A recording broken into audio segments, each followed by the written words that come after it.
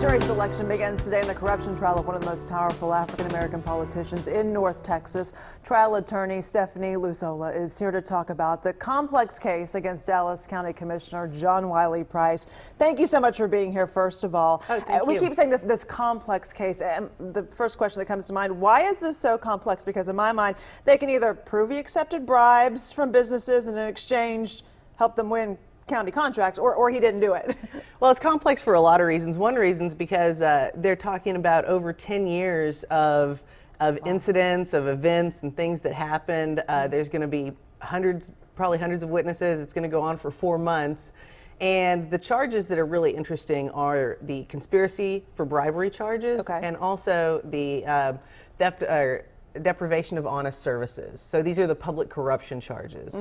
And bribery is not all that clear to prove in the federal system. Okay, and why is that? Like, I know you had mentioned earlier when we were talking that there are 2 Supreme Court cases that really make it tough to prove. Like, it has to be very direct. Like, I gave you this money. If I give you this money and then you need to do this. Exactly. It's very cut.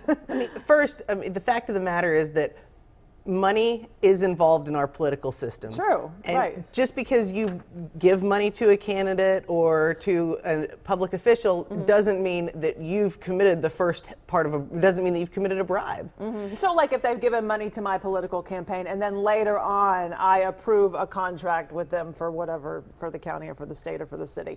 That's not what we're talking about here. But a bribe would be something like, I'm going to give you this money and then you're going to make sure I win this contract. Exactly. It needs to be something that cut and dry. Exactly. If I give you money and you later rule in my favor, that's not a crime. If I give you money and then you do something that I wanted you to do, that's not necessarily a crime either.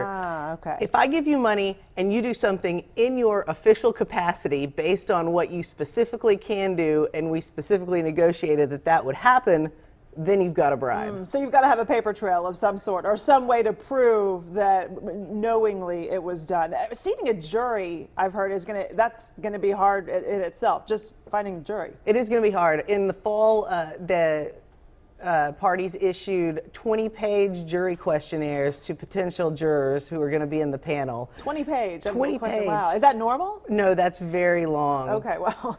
But John Wiley Price is a public official, basically a local celebrity, and that makes this sort of a trial regarding a famous person. And there's going to be lots of people who in his 30-year career know him, have opinions of him, and already are coming into the case with preconceived ideas. You're right, which is what you really don't want. Not only that, but it's also about politics. And people also come into juries with preconceived ideas about politics. Yeah, that's really, the largest public corruption case, ever in Dallas County for sure, and definitely a powerful politician.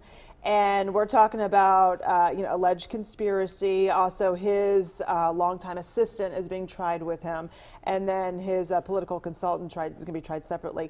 If he's convicted, though, on any of these counts, because I think there's like 11 criminal counts or something like that. Yes. Even if he's convicted just on one, he's going to prison. Yes. Right, and he could face life in prison. Is that possible?